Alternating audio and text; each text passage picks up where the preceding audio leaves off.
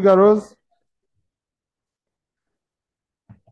Right Honorable Speaker, I really want to thank the chair for this particular motion. Terego hosts, the population of Terego, half is refugees and half are the host community. The refugees have brought in a lot of development in Terego.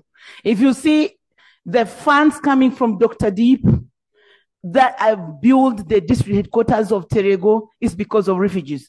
Even the most recent ambulance was given to Terego East because of the refugees. West Nile stayed in Sudan, South Sudan, and Congo for such a long time. Thank God some of my colleagues here have never known what it means to be a refugee. We should treat these people with dignity. These are human beings.